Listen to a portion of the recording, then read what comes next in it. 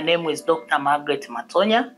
I come from Tanzania. I'm here in India, Mumbai, with my son, Derick Mwagama, who is had challenges on cerebral palsy and also epilepsy. So now the epilepsy almost 5 years, and her development was deteriorating.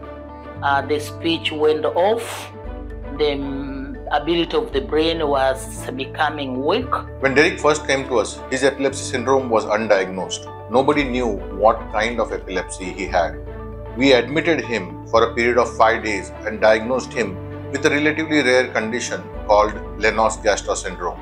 When he came to meet us at the epilepsy program, he was not in a very good condition with multiple seizures despite taking multiple medications.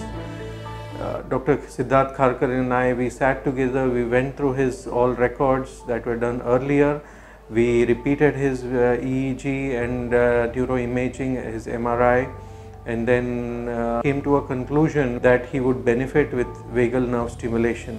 Also had the vagus nerve stimulator implanted in the chest, just below the skin, and a small wire coming out from here loops around a nerve here, which prevents seizures, but especially the kind of seizures that result in sudden drop attacks which can damage the brain and other organs of the body. The surgery took almost 3 hours, and later when he came to the surgery room, he was doing fine. From having multiple seizures a day, he is having no seizures for the past 2 or 3 months.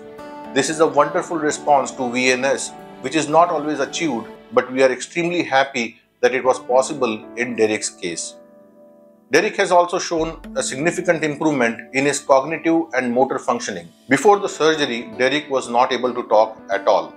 Now he is able to express a few of his needs, including asking for water, telling his mother when he is hungry. We hope that Derick remains seizure-free and continues to improve and regains some of his lost functionality which was taken away from him because of this disease.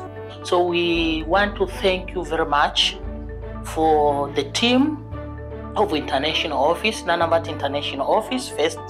And the second one, we want to say thank you so much for doctors who worked as a comprehensive team to diagnose the challenges of Derick. So thank you so much for Dr. Siddharth. We lived here as we are at home. We didn't get any challenges being in Nanavati Hospital. Thank you.